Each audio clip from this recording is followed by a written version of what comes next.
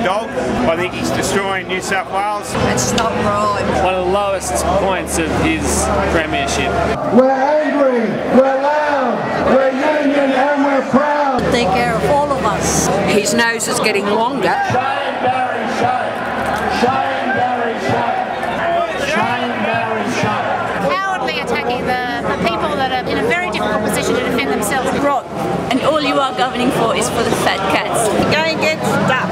We will see people injured through no fault of their own being forced into poverty. Because there's going to be too many people hurt by it. And everyone has a right to have compensation, whether it's going to or from work or at work.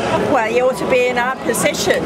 He gets cream on it, we get something else on it. It has taken the axe to working people in New South Wales. This strips workers of the security that they need. If they get sick or injured under Barry O'Farrell, they're screwed. Working with machinery on building sites, those people get hurt and they're ruined for life. Just spoken to a woman working on a process line all her life, who's wrecked her shoulder.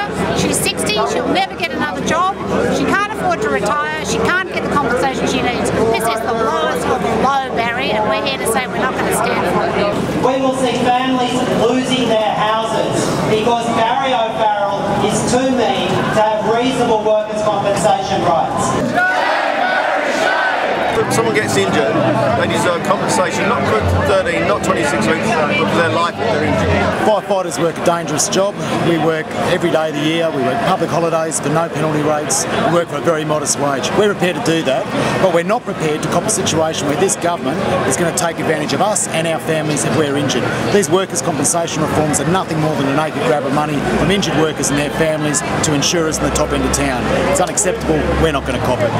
It really shows which end of town Barry O'Farrell is working for. It's not ordinary people, it's not the workers, it's the rich, it's the insurance companies, and it's the bosses. Barry O'Farrell is his name.